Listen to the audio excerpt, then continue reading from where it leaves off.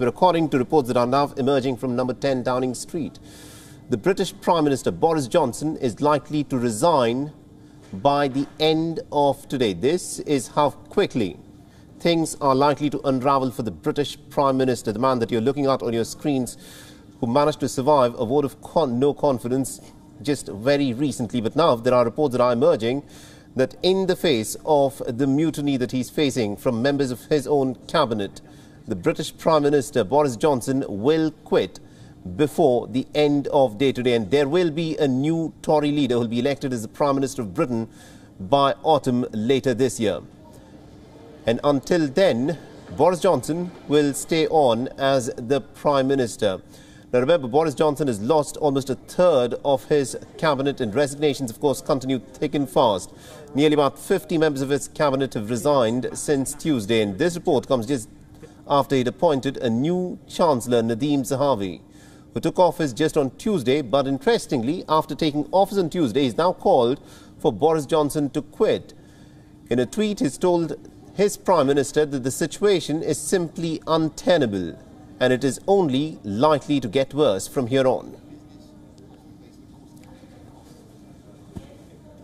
So this is the latest that is unfolding in British politics at 10 Downing Street, where Boris Johnson, according to reports that have emerged, is likely to step down by this evening. He will continue as the Prime Minister until autumn, till a new Tory leader will take over as the new Prime Minister of Britain. This of course, is the big breaking story that we are tracking on WION at this hour. There's been tremendous amount of pressure on Boris Johnson, and finally it appears that he's buckled under pressure because of the mutiny that he'd been facing from members of his own cabinet. And to get us more updates in terms of what's been happening at 10 Downing Street, we're joined in by our correspondent Sally Patterson, who's joining us live from London. Sally, things have unravelled pretty fast for the British Prime Minister, and tell us more about these reports that have emerged that say that Boris Johnson will quit as the Prime Minister of Britain by this evening. Absolutely. Absolutely. As you say, it really has been a whirlwind time, especially for the Prime Minister. This is really surprising, this news that we're hearing first thing this morning, UK time, because last night, local time, the Prime Minister was adamant that he wasn't going anywhere, even when some of his closest allies, including the brand new Chancellor Nadhim Zahawi, turned up at number 10 to tell him he needs to go. He continued to say he wasn't going anywhere, he had a mandate by the people, and he wasn't about to quit.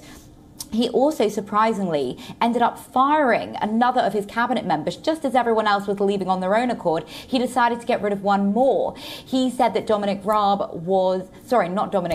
he said that the cabinet member he got rid of was a snake, according to a source, and that he had no time for him in the cabinet. Now, we'll have to wait and see what happens now, because he has now officially, we've heard reports that he is leaving, but we haven't yet heard a statement from the Prime Minister himself. Absolutely, indeed. And now, at this point of time, we're given to understand that Boris Johnson is, according to reports, will quit by today, but he'll stay on till the end of autumn, till a new leader from the Tory party is chosen to take over as the next Prime Minister. Now, you've been tracking the story very closely for us till this morning. Boris Johnson had, in fact, stuck his heels in. Despite the mutiny that he was facing, he had said that he had the mandate from the people. He'd also recently survived a vote of no confidence against him. So what's changed since then and now?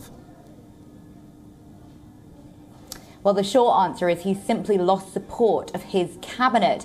Even until the very end, his cabinet were very firmly standing by him. They were sent out every morning to speak to the press and tell them how well the Prime Minister was doing, how much confidence they had in him, and how he would continue. Now, just yesterday, 2 days ago now, we saw the first two big cabinet members hand in their resignations, and this really was the trigger that launched the rest.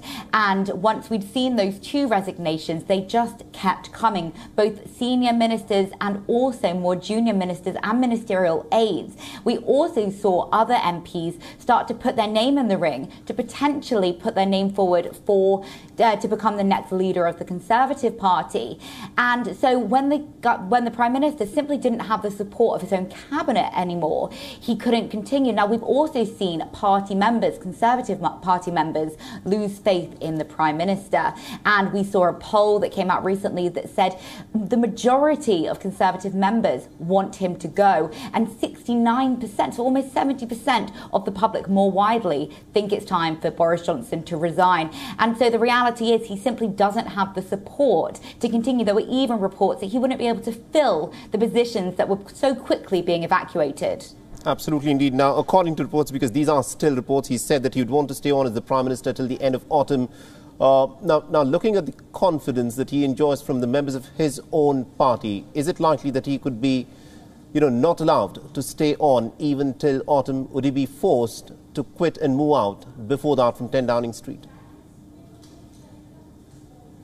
Well, we're really not sure of the details yet, as this literally is emerging as we speak. However, I think if there is a deadline for him going, I think more people will feel confident that he will, he has said he's going to leave and he will resign. There is, of course, the possibility that his Deputy Prime Minister, Dominic Raab, could step up in that interim period, or even a more neutral third-party representative could stand in to be that Prime Minister. So just in that interim period, it's not clear. We were seeing reports that the 1922 committee, which is a committee of Conservative backbenchers, was reporting that they might change the rules so that there could be another vote of no confidence. And that would obviously trigger things more quickly, especially if he doesn't say he's going to resign, or if we get closer to the time and it looks like he's not going anywhere, as we saw with Donald Trump over in the United States. And in fact, the two have increasingly been compared in the media and actually by other Conservative MPs over the past 24 hours. And so we really will get to an unprecedented situation if the Prime Minister simply refuses to go when his time is up. Absolutely indeed. We are already in an unprecedented situation. 50 of the members of the government have quit in what many would say is something that has not perhaps happened in recent living memory. Boris Johnson will no longer continue, of course, as the Prime Minister. Thank you very much indeed there for joining us, Sally Patterson from London, and getting us all those updates. These are, at this point of time, still reports. We expect to hear something from 10 Downing Street that would give us something more concrete in terms of these political developments that are unfolding thick and fast from 10 Downing Street. Boris Johnson, the very mercurial Prime Minister of Britain, may no longer continue in his office, and he said that he wants to stay on until autumn. But the question, of course, is, will he be allowed to do so by his own party members? This, of course, is a big story that we'll continue to track on WION.